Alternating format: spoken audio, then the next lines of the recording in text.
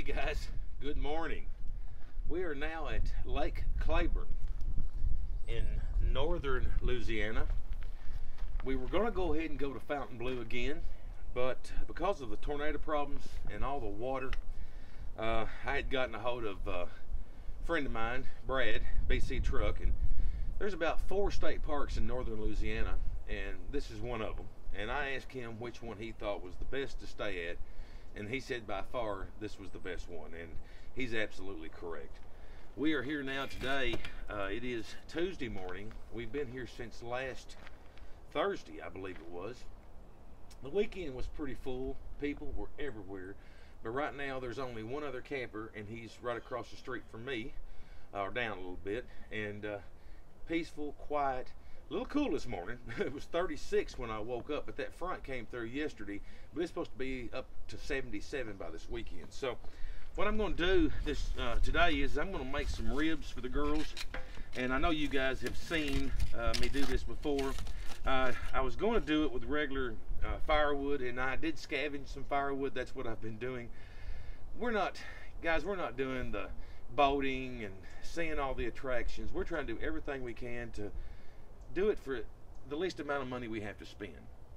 And firewood in this area, let me spin this around so you can see this. Firewood here, like this firewood, if you buy it in bundles, it's about $6 a bundle, and you might get 5 or 6 pieces. And I wasn't about to do that. You can pick up all the firewood that's on the ground, that's dead wood, that you want, and there's lots of it here, let me tell you. But it just burns so quick, you know, it just burns up too fast. So after everybody left, I mean, we had about 60 people here. There was a group of Boy Scouts over there, about 30 Boy Scouts, and they were chopping on a tree that had fell over. And the tree hasn't been down very long, so the wood was really not cured very well, so it was good wood, and they cut up a bunch of it with axes. So after everybody left on Sunday afternoon, I got my truck and I drove around this entire campgrounds, this whole state park, and I picked up firewood, and I'll show you a few clips of that, of what I did get. So what I'm going to do is I'm going to start the fire. I'm going to use charcoal this time.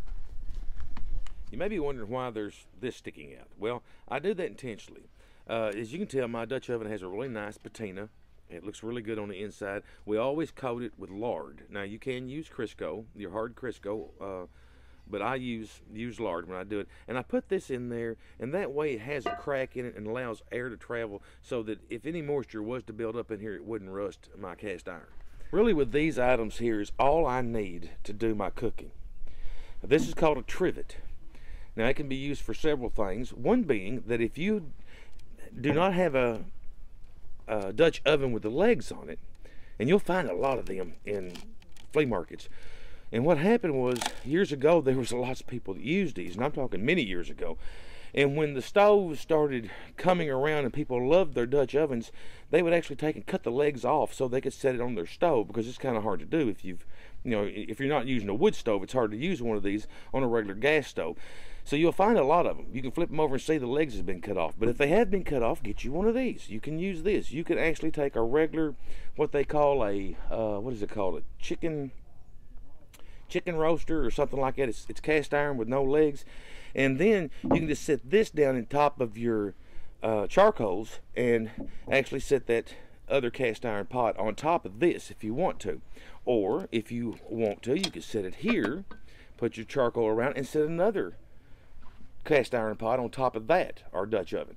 And that way it'll separate it off to where you can stack these. You'd have coals underneath, you'd have coals on here, you'd have another Dutch oven or a cast iron pot with a lid on it sitting here, and then you'd have, coals on top of that. So you're cooking all the way through. So let's say that maybe you want to do ribs, and then you want a smaller one, and you're going to do baked beans or something like that. You could do that. Now, what do I use this for? Well, I don't use it for a trivet because mine's got legs on it. So let me see if I can move this over a little bit. So what I do is, as it's cooking, this is a lid lifter, or you can actually lift the whole thing off the fire like this, because you do not want to touch this thing when it's on the fire.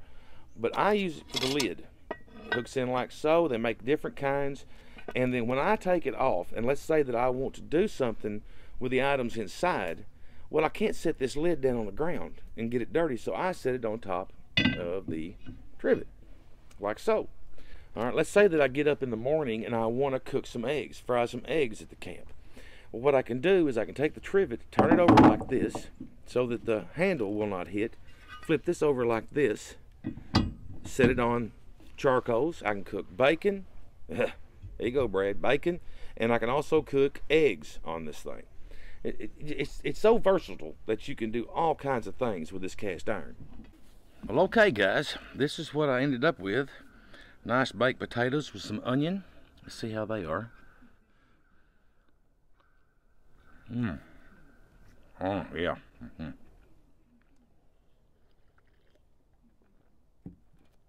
Hot. Squash, butter, salt, and pepper.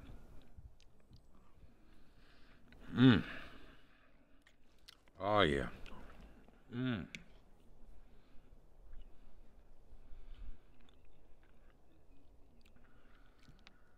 The puppies are going to love these bones. Thanks for watching, guys.